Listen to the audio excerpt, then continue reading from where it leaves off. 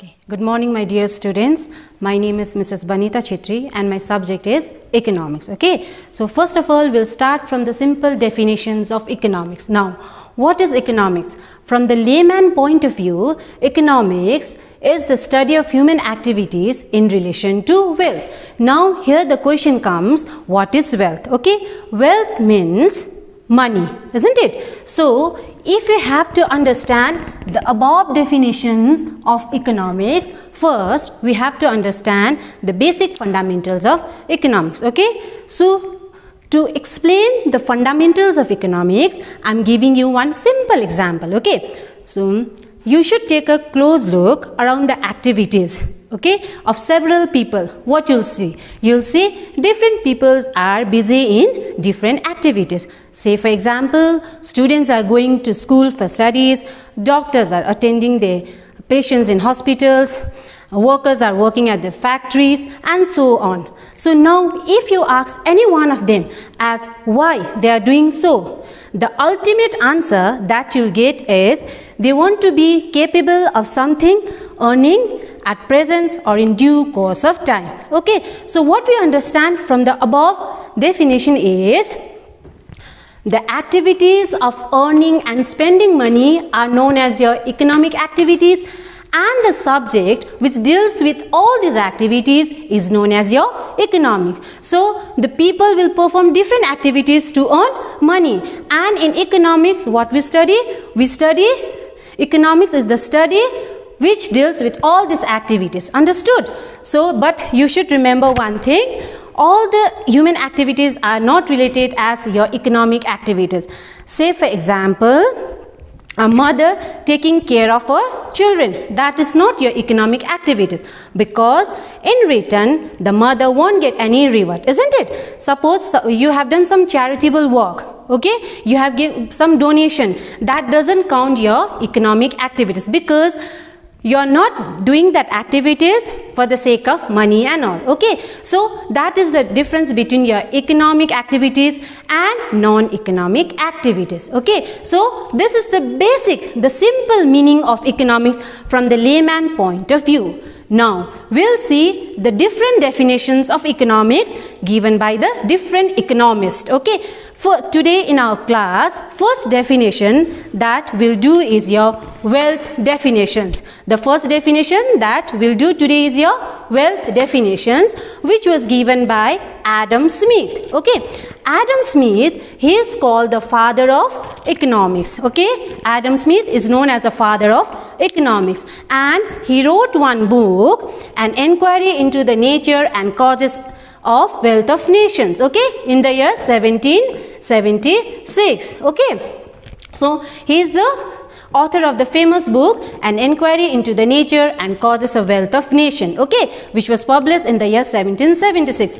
According to him, now what is wealth? According to him, according to Adam Smith, wealth means those goods which satisfy human wants. So those goods, okay, if you buy something and that goods give you 100% satisfaction, that is called wealth according to Adam Smith. Okay, but remember one thing, all goods like does not consider as your wealth. For example, sunlight, air, they are present abundant, they are present like plenty of we have plenty of airs and like waters, okay, but that goods are not considered very wealth because they are not unlimited in supply. Okay, we consider only those goods which are relatively scarce and have money value. So wealth according to Adam Smith means those goods which are relatively scarce and have money value, that is called your wealth. Okay,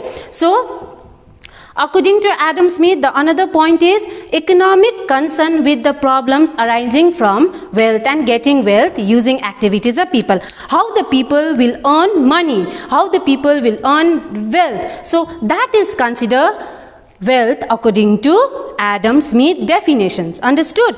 So, but when we study Adam Smith definitions of economics, we have to keep in mind that the time where he lived. Okay, he was writing his famous book, as I told you in the beginning, on the eve of the industrial revolution. Okay, the large investment of capital and use of large scale machinery, okay, enabled England to produce wealth on a large scale. So that is the reason why Adam Smith put more emphasis on wealth. Okay, so that is Adam Smith definitions of economics. Now, but Adam Smith definitions of economics is not free from the criticisms. Okay, so the first criticism, that is, I have not written here, but listen it properly.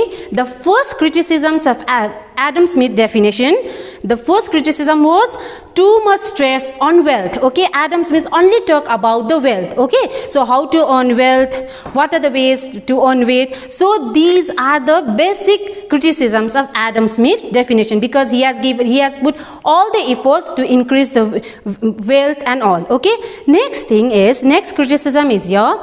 Only he give more important to the material goods. Okay, material goods is a tangible goods which you can see, which you can feel, and by using that goods and commodity you can make money. He consider only that goods. That is number 2 criticism of Adam Smith definitions. Okay, but nowadays economics concern the services of doctors, lawyers, teachers, etc. They are also included in the definitions of economics. These are intangible. We can only feel the services provided by these people, isn't it? So these Adam Smith did not consider these goods as like these things in his definitions. Okay, the last one, like Adam Smith ignores the problem of scarcity.